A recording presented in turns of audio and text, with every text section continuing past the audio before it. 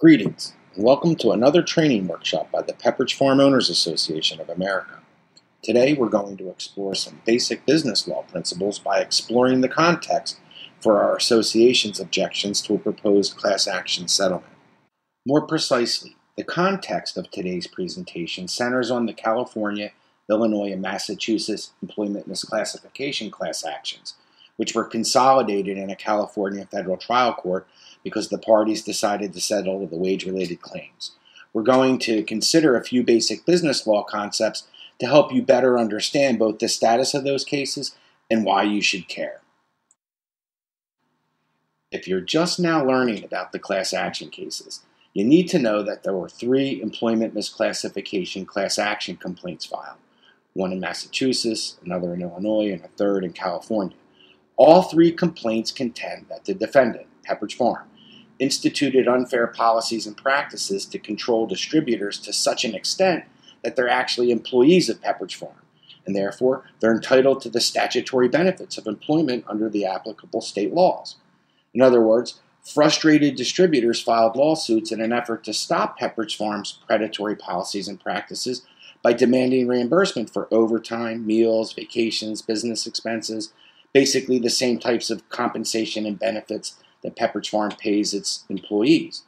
To be fair, the defendant, Pepperidge Farm, denies liability for any of the causes of action alleged because all versions of its existing consignment contracts include a provision that expressly provides that franchise and distributorship owners are independent contractors, which is the exact opposite of employees.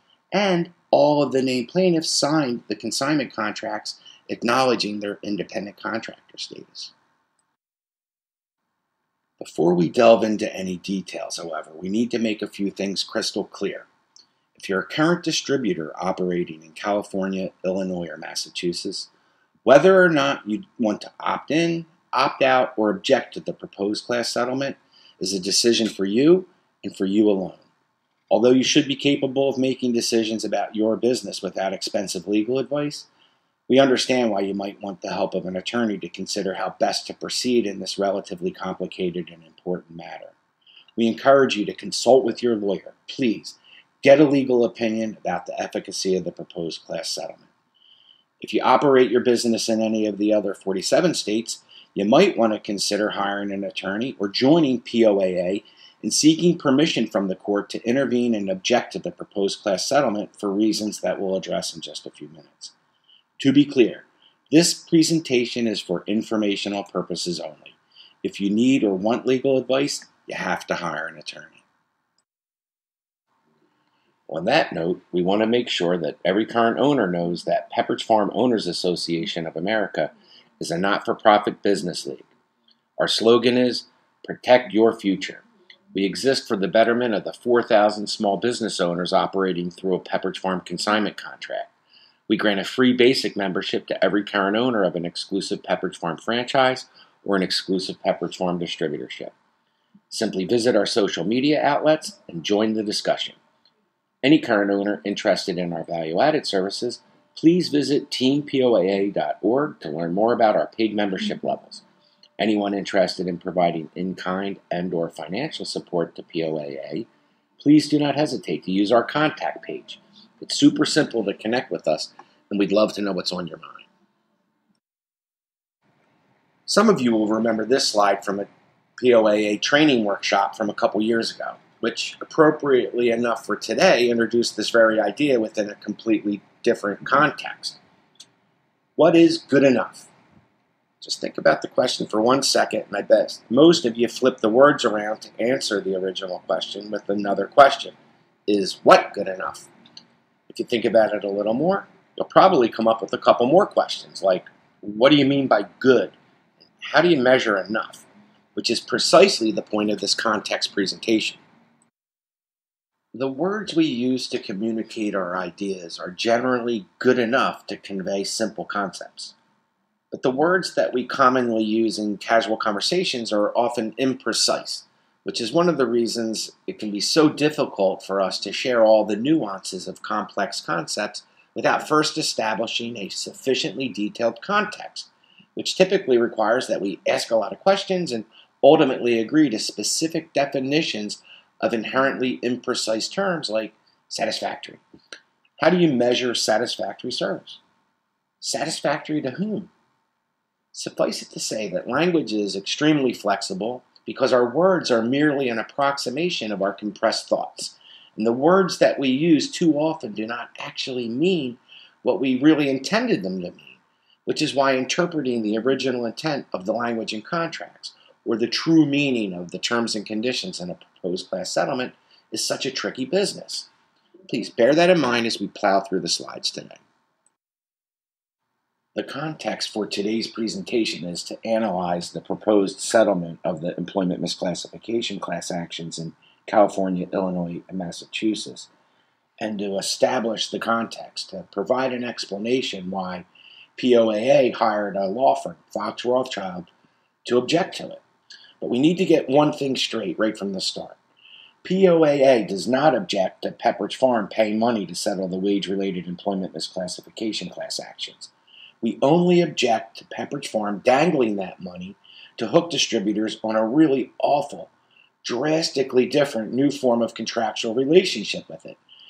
And we'll explain that more in detail.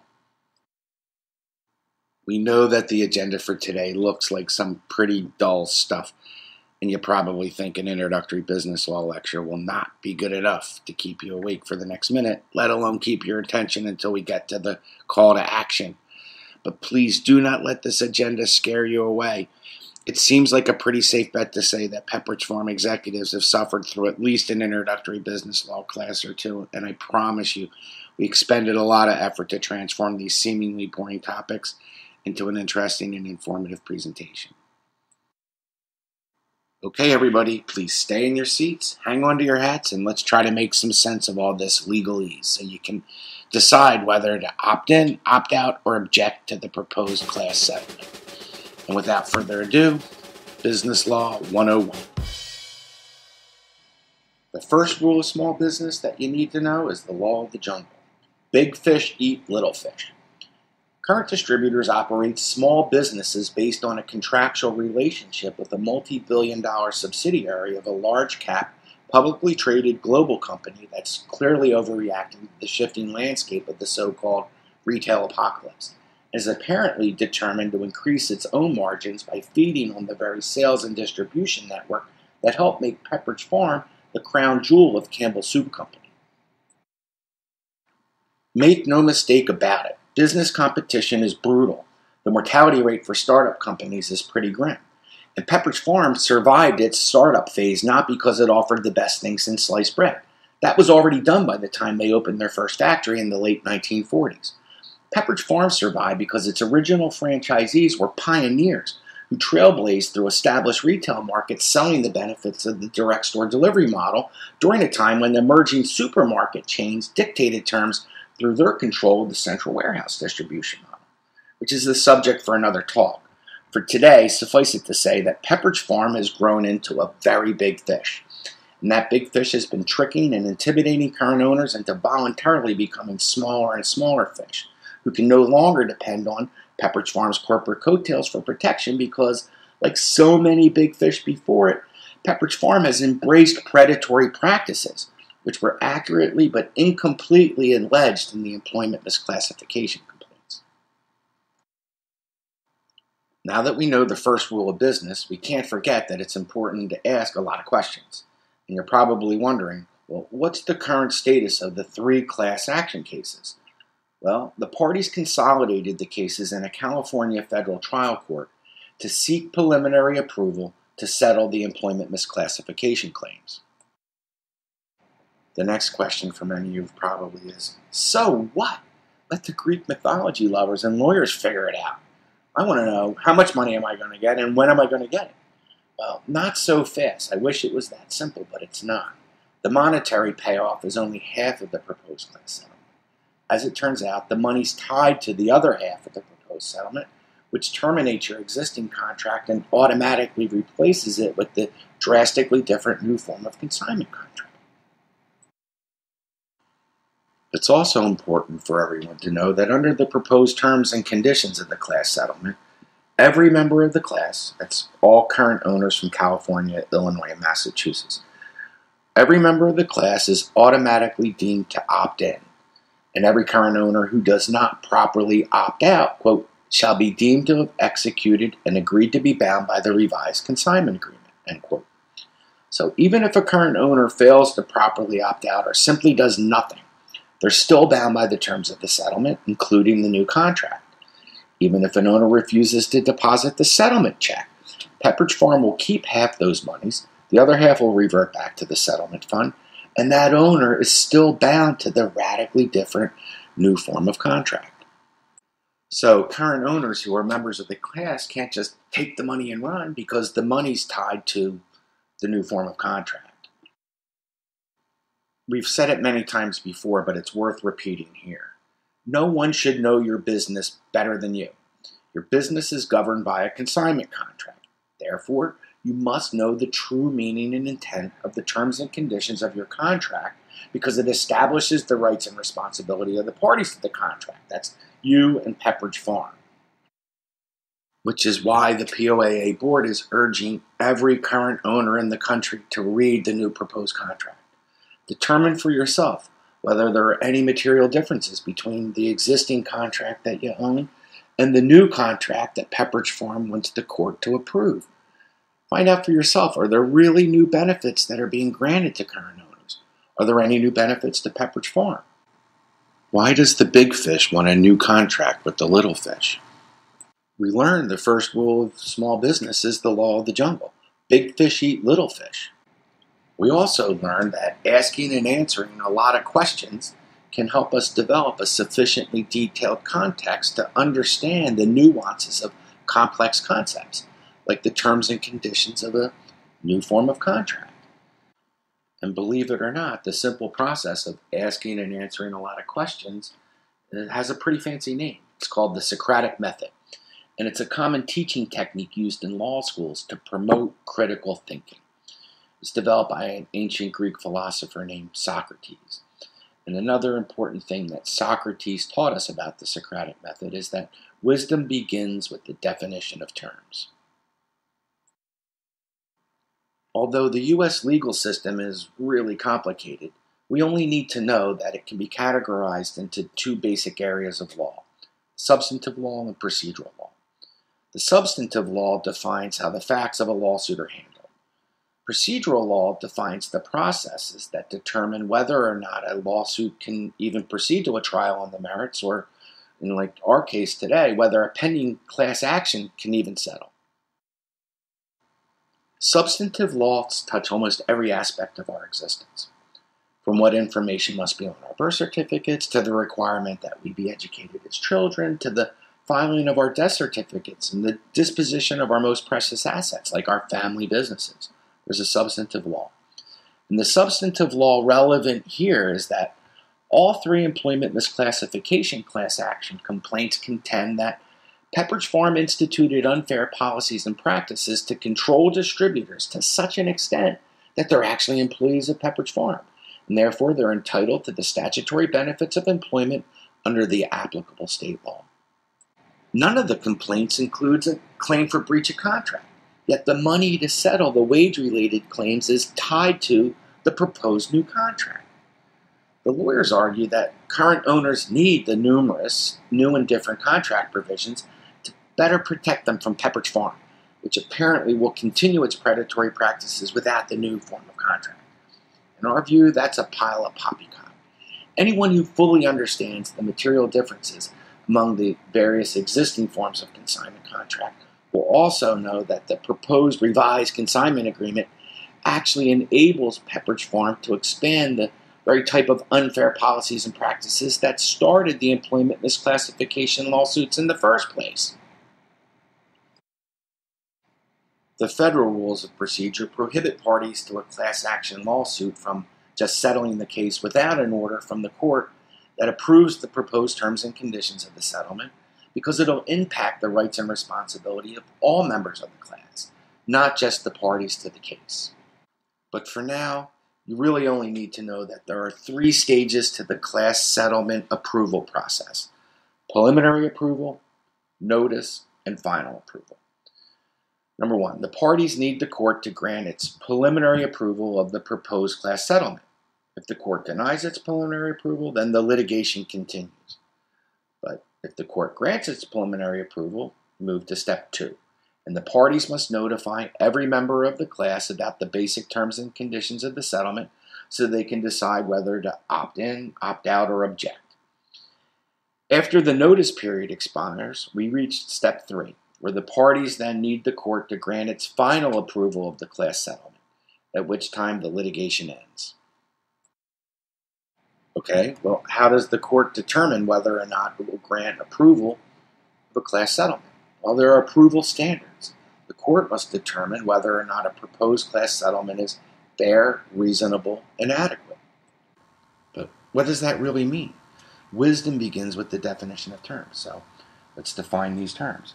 Fair is a result that affords no undue advantage to either party. It's a balanced and impartial outcome.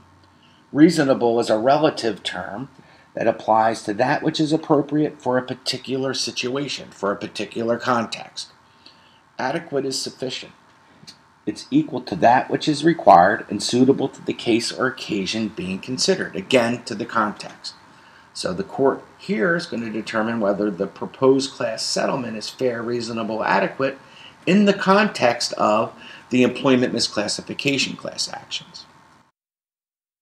In addition, the court must determine whether or not the proposed class settlement is the result of fully informed, non-collusive arm's-length negotiations because, sadly, history's taught us that class representatives and class counsel are susceptible to the vagaries of the human condition, just like the rest of us.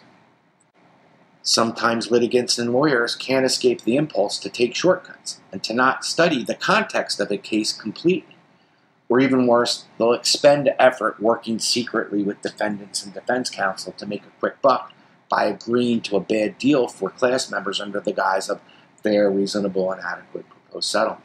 And that's why the approval standards include the requirement that the proposed settlement be the result of fully informed, non-collusive, arm's-length negotiations.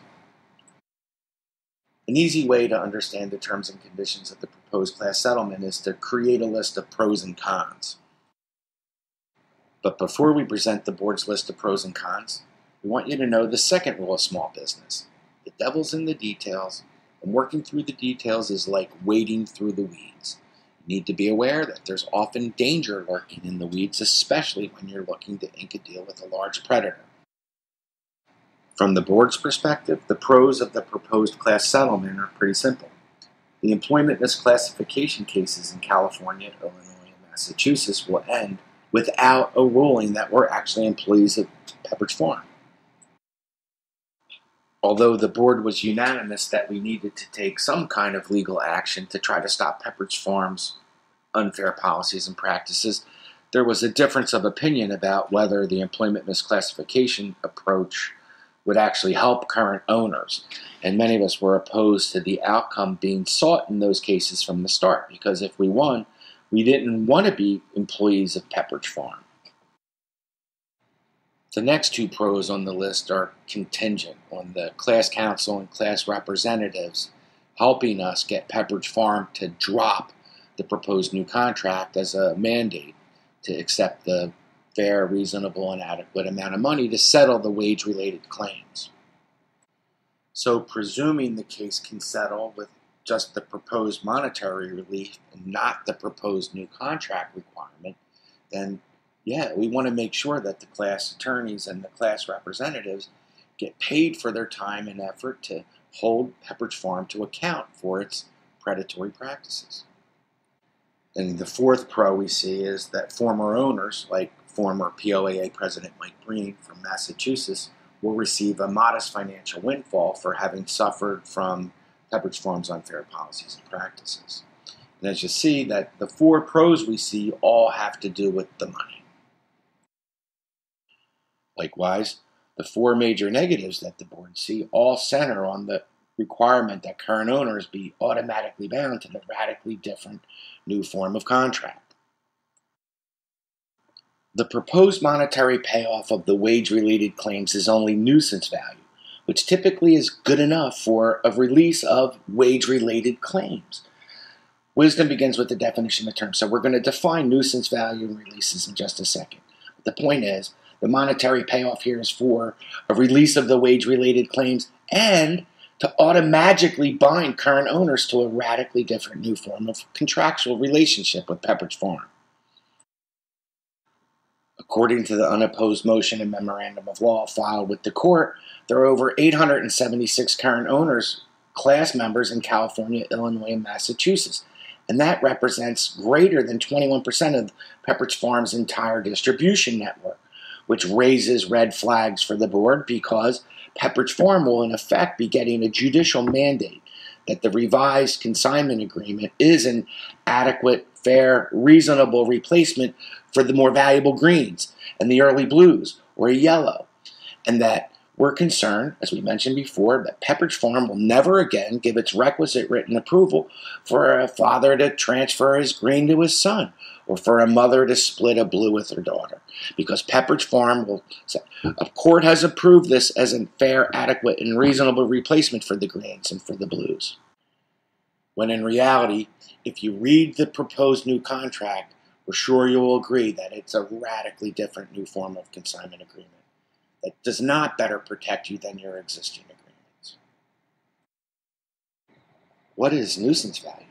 Well, to understand nuisance value, you need to know that most cases settle without a full-blown trial on the merits of the case. And many of those cases settle for a steep discount on the total amount of exposure alleged. So, for example, if a case claimed that somebody owed $100 and they settled for 50 cents, that would be considered a nominal payment known as nuisance value. It's a term used by insurance claims adjusters and attorneys to describe the amount of compensation they're willing to pay to make litigation go away without a trial.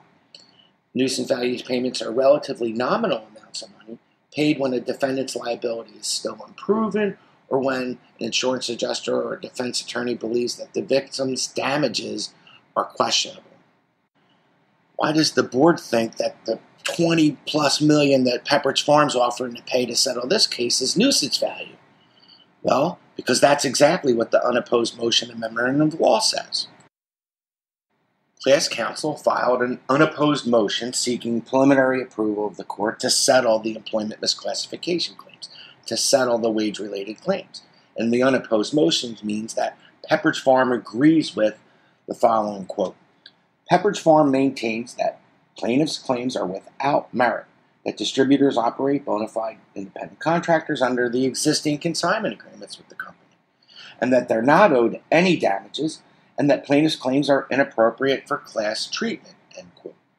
That's the epitome of nuisance value. The board believes that the $20+ million that Pepperidge is offering to pay to settle the wage-related claims is nuisance value because that's what they told the court. Circling back to our original question, what is nuisance value? Well, it's $22.5 million for Pepperidge Farm to settle the wage-related claims in California, Illinois, and Massachusetts at an incredibly steep discount. I know it seems like a big amount of money because it is, and most small business owners like us couldn't just cut a check for $22.5 million to settle a lawsuit, even if that amount was only pennies on the dollar of our total exposure. But we need to apply what we've been discussing today to establish the appropriate context.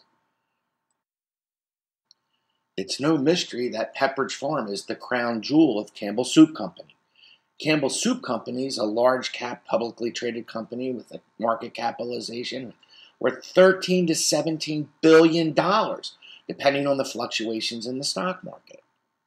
$17 billion is $17,000 million, which is a lot more than $22.5 million. When you consider the proposed monetary relief to settle the wage-related claims within that context, you can understand how $22.5 million is still nuisance value. And the main point is that the parties told the court that the payment is nuisance value. As we already mentioned, most cases settle, and many of those cases settle for nuisance value. It's a common thing. But nuisance value payments are typically used to lure cases out of the courts through a legal device known as a release. And there are two common types of release: specific release and general release. A release is the legal industry's way for the parties to settle risky and flimsy cases. Release is just a general term for a legal device that the parties use to ensure that litigation is terminated when they reach a compromise, when they settle the case. A specific release is a legal device that typically applies only to the specific acts in dispute, the specific problems that are alleged in the complaint. A general release typically applies to any and all known and unknown claims that a plaintiff might have against a defendant. So a specific release is very specific, and a general release is very general. There are two different contexts.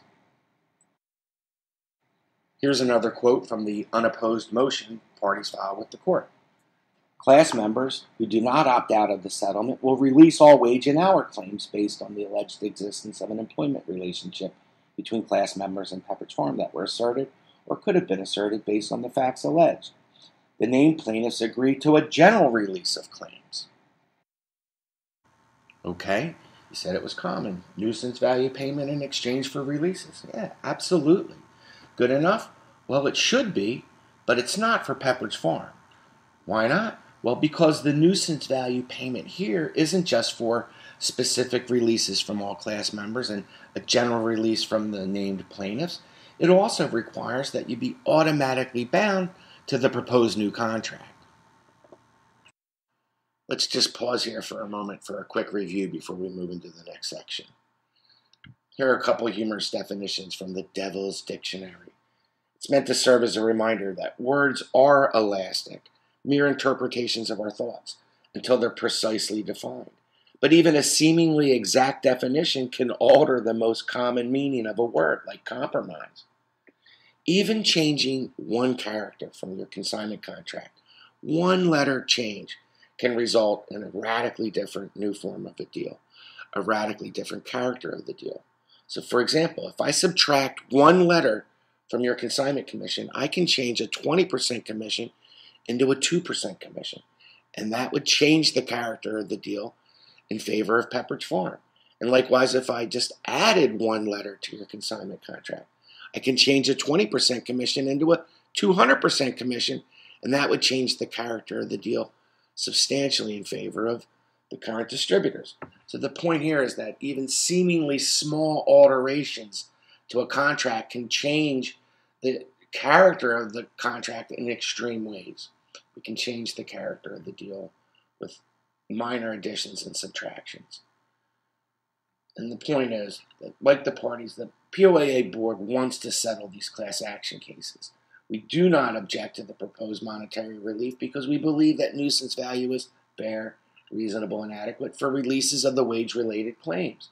But we also believe that the nuisance value payments are not fair, reasonable, and adequate for the releases of wage-related claims and the additional requirement for a drastically different, radically different form of contract. And as we'll see, there are substantial additions and subtractions to the provisions of the existing contracts, and that's what we object to. The board simply does not believe that Pepperidge Farm wants to buy back all existing businesses in California, Illinois, and Massachusetts to better protect current owners. We believe that there are also substantial new rights that Pepperidge Farm is trying to gain for itself through the proposed class settlement process. But we're jumping ahead. In fairness, we want to compare how the lawyers in the class action case characterized the proposed new contract versus how the board characterizes the proposed new contract. And to do that, we should bear in mind that wisdom begins with the definition of terms, and it's time for us to really wise up and start defining a lot of terms. And the first term we're going to define is characterization. It means a description of the distinctive nature or the main features of something or someone. The unopposed motion and memorandum of law filed with the court present class counsel's and Pepperidge Farm's arguments in favor of the new revised contracts. The lawyers characterized the substantial amendments and the numerous material changes to the existing consignment contracts as merely revised contract agreement, rather than calling it for what it is, which is a radically new form of contractual relationship with Pepperidge Farm. If you take a look at the definition of revised, it means to make alterations to something written or printed, to reconsider, to re-examine, to amend, To revise is to make alterations. Alterations is defined as change or cause to change in character or composition, typically in a comparatively small but significant way.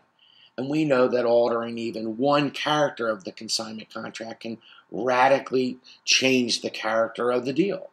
Indeed, the revised consignment agreement that's being required to settle the wage-related claims will cause significant changes to the existing contractual relationships between Pepperidge Farm and current distributors because there are so many numerous and substantial alterations that result in a radically new form of consignment contract. Why does the board believe that? Well, because that's exactly what the unopposed motion seeking preliminary approval of the proposed class settlement says. The following slides are actually copied and pasted directly from the unopposed motion. But before we get into the specific list of the main features, before we get into the characterization of the new contract by class counsel and Pepperidge Farm, you need to know that it raised red flags for the board to read that the addition and subtraction of numerous contractual provisions only grant new rights to the distributors without any characterization of new rights being granted to Pepperidge Farm. So we're going to need to determine for ourselves whether or not the proposed new contract really just provides extra protections from Pepperidge Farm's undue control over current distributors, or whether the proposed new contract also grants Pepperidge Farm substantial new rights. I think you'll be surprised to know that it does. If we take a look at the first bullet point, a provision requiring Pepperidge Farm to provide current distributors with advanced notice of any product it wishes to allocate to current distributors beyond what they've ordered. Well, that's a new right for Pepperidge Farm. Under the existing consignment contracts, paragraph 2, under the existing consignment contracts, Pepperidge Farm only can allocate product when demand exceeds its production capacity. It has no right to allocate any product it wishes to allocate beyond what distributors have ordered. Some of you are probably thinking that the board's making a mountain out of a molehill with this first bullet point from the motion. You're probably thinking, well, so what? Pepperidge Farm's been direct shipping pallets and allocating product as much as it wishes for years now. Why not just give them the right in the new contract? Because at least now we'll have the right to notice before they do it. And if you actually read the proposed new contract, current distributors will have the right to object when Pepperidge Farm wants to allocate product. But the board believes that those rights to notice and objection are illusory because the objections go to Pepperidge Farm.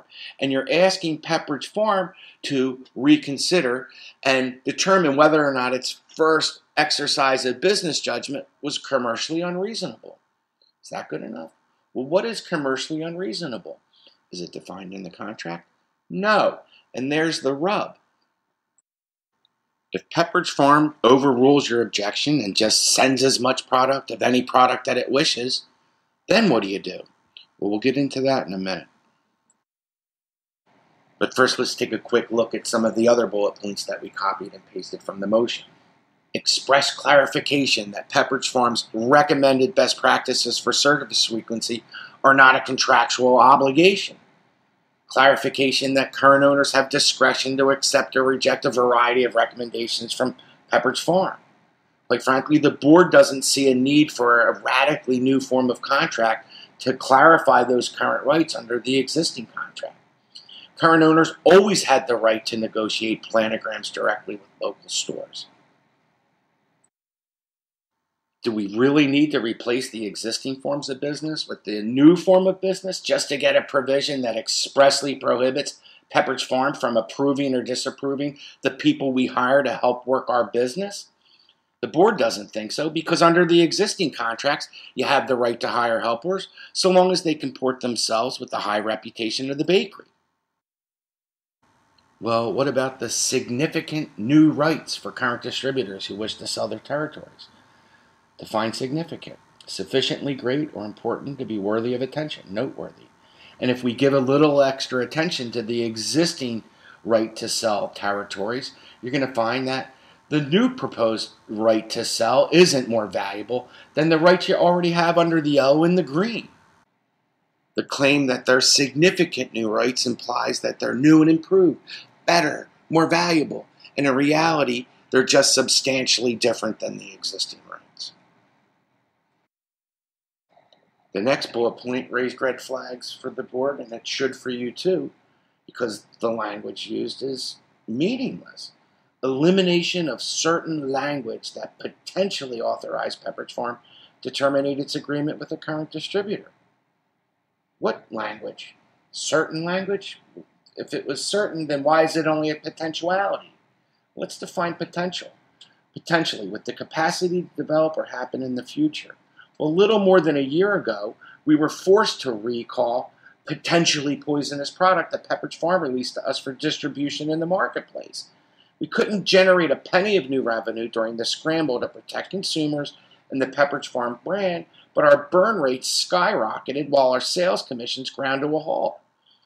Out of an understandable abundance of caution, accounts demanded that we recall every SKU, not just the tainted SKU. So we shouldered the extra carrying cost of the non-recalled fresh product, and we at least doubled our cost to serve by rotating the untainted fresh product back into accounts over the ensuing weeks.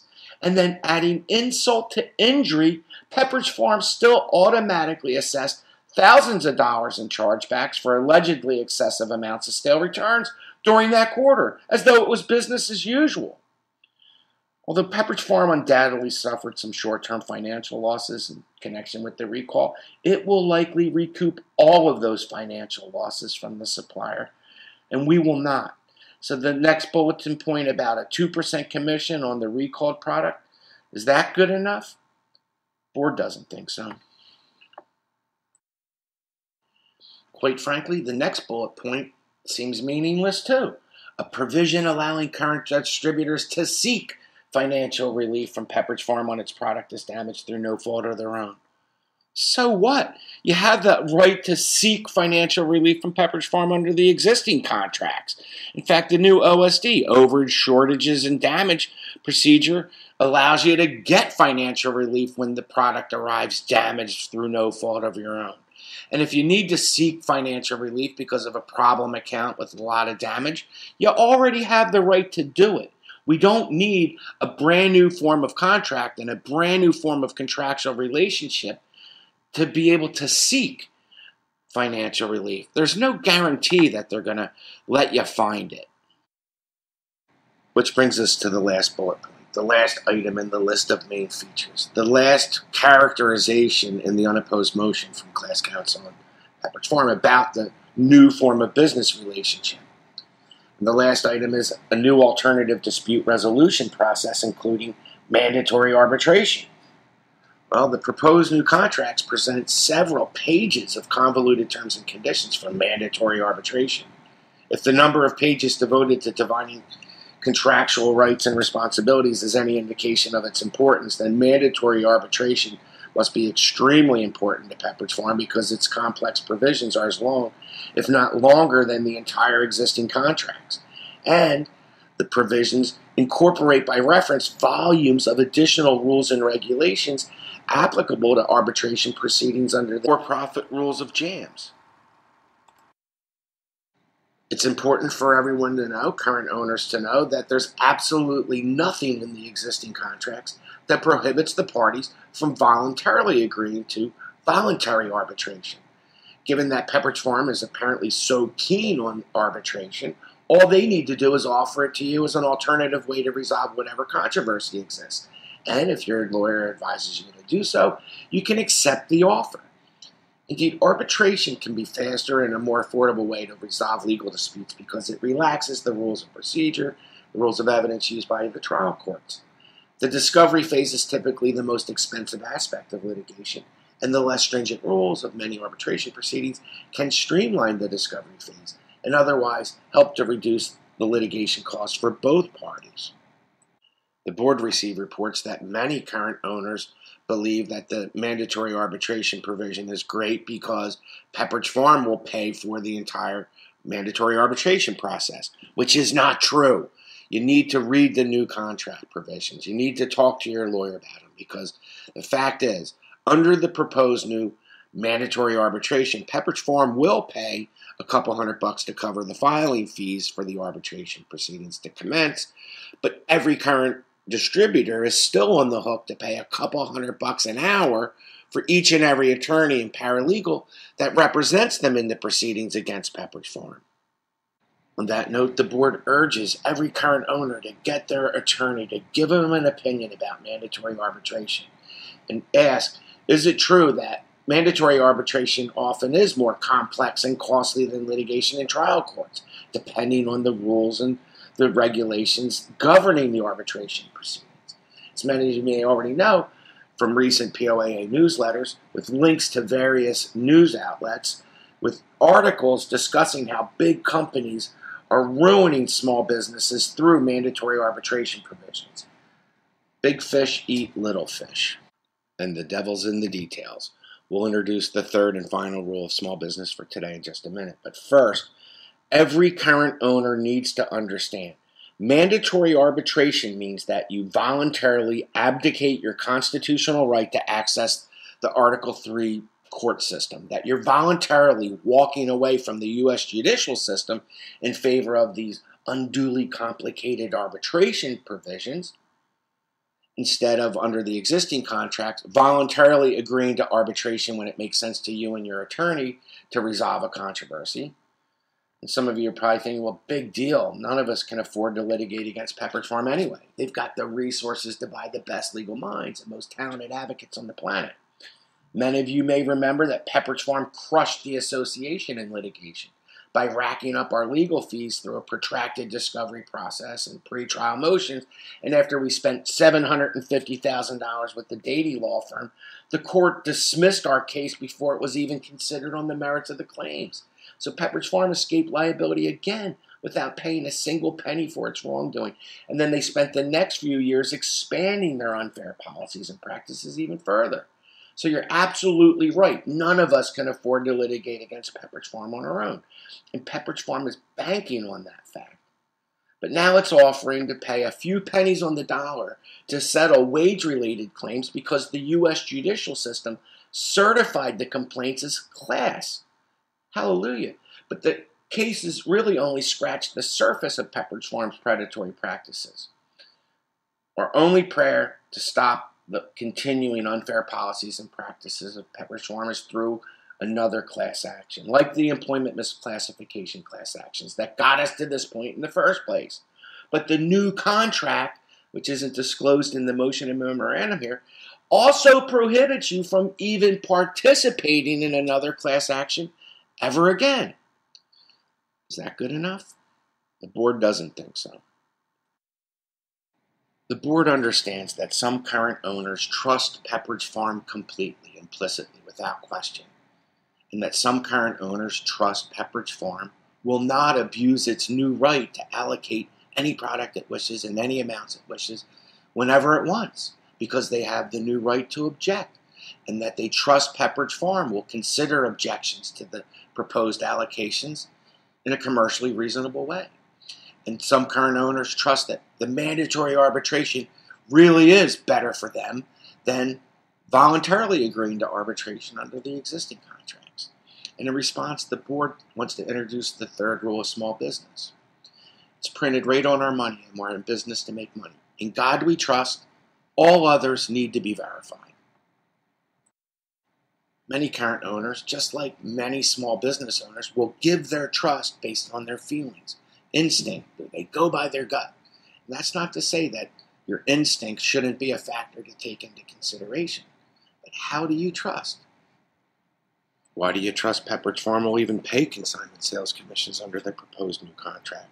There's no provision in the new contract about how you're going to get paid. What's more important to a consignee than how consignment sales commissions are calculated? Why did the parties make it such a priority to have express clarification that Pepperidge Farm recommendations are not contractual obligations, and that a current distributor can seek financial relief when there are problems through no fault of their own? But the parties didn't think it was a priority to expand or clarify the definition of bulletin prices, which historically were the wholesale prices in the industry standard bulletin price list that Pepperidge Farm stopped publishing for the bakery division in 2012, and they stopped publishing for the snacks division in 2015, in a connection with a scheme to have trade promotions without trade spend. What does that mean? Doesn't mean anything. You can't have a trade promotion without trade spend, and the reality is that the trade spend budget is being subsidized by skimming commissions from distributors because Pepperidge Farm is manipulating the wholesale prices on the invoices and paying off of invoice instead of the price bulletin lists. Parties and their lawyers knew or should have known. There's no provision in the consignment contracts that's more important to current consignees, current owners, than how their consignment sales commissions are calculated. Yet it's not part of the characterization that was presented to the court in the unopposed motion, and it's not addressed in any way, shape, or form in the proposed new contract. Please, we urge you to read the proposed new contract, talk to your lawyer about it, and determine for yourself whether it makes sense to be automatically bound to the proposed new form of contractual relationship with Pepperidge Farm when the proposed terms and conditions don't provide any clarity about how you as a consignee will be able to earn consignment sales commissions, or whether it makes more sense for you to advise the court that you do not object to the nuisance value payments in exchange for releases of the wage-related claims, the context of the proposed class settlement, but you object to the proposed new form of contractual relationship with Pepperidge Farm because it doesn't really provide you with better protections from their unfair policies and practices.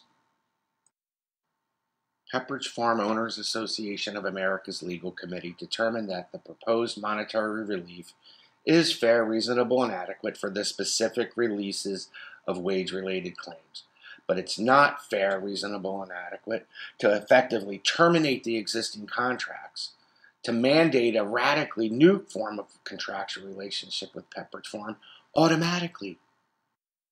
The board ultimately hired Fox Rothschild to help current distributors object to the proposed class settlement because the material changes to the existing contracts are so numerous and substantial that the terms and conditions of the proposed non-economic relief in the class settlement are tantamount to a termination of our existing contracts without cause. Pepperidge Farm is effectively buying back our existing businesses for the nuisance value payment of the wage-related claims and automatically replacing our businesses with the new revised form of contractual relationship that will supposedly better protect us from Pepperidge Farm's predatory practices, but as we discussed, will actually enable them to expand their initiatives to take back margins from current distributors. Every version of the existing consignment contracts with Pepperidge Farm take into account this exact scenario. Every version of the consignment contracts includes a termination without cause provision that requires Pepperidge Farm to pay the consignee fair market value of the franchise or the distributorship plus 25% of that value. What is good enough? Is the amount of money, the nuisance value payment that Pepperidge Farm is offering to pay class members to settle the wage-related claims also good enough to cover greater than or equal to 125% of the fair market value of your business? Only you can answer that question for your business. We're going to end the presentation today with a call to action. Call to action is simple. Know your rights. Ask a lot of critical questions. Is the proposed monetary relief good enough to automatically bind you to the new contract? Well, is the new contract actually better than the existing contracts? Protect your equity. Please help us raise awareness. Join the discussions. Attend our training workshops. Tune into our training videos. Become an active member of Pepperidge Farm Owners Association of America. Please remember the rules of small business. Big fish eat little fish. The devil's in the details. And in God we trust, everyone else gets verified. Remember that the Socratic method is just a fancy name for the simple but effective process of asking and answering a lot of questions to stimulate critical thinking and to draw out new ideas. It often involves questions that require the definition of terms, like fiduciary, the legal term that describes things involving trust, especially regarding trust relationships. Transparency is a key component of a fiduciary relationship. What is transparency? Openness, honesty, accountability. Socrates taught us to define terms because language is creative and extremely flexible, but inherently imprecise. Consequently, trying to ascertain the true meaning and intent of important contract terms and conditions, or the terms of a proposed class settlement, can be a very tricky business. Take the quote here. "I see," said the blind man to his deaf dog as he picked up his hammer and saw. Does the blind man really mean, "I understand"? Or is he being a jokester because he doesn't understand? Do you see? It depends on a better understanding of the context for his statement. What is the paradox of choice? Well, we've discussed this idea in previous workshops and presentations, but suffice it to say that many times less is more. And the paradox here is that the proposed monetary relief is fair, reasonable, and adequate to settle the wage-related claims, but the additional requirement to automatically bind current distributors to a new form of contractual relationship is not. Given the context, a proposed class settlement of employment misclassification class actions, given the context, less is more meaningful to current distributors than more in terms of the proposed class settlement. And that explains why Team POAA hired Fox Rothschild to help current distributors object to the proposed contract, but to support the proposed monetary relief to settle the employment misclassification cases.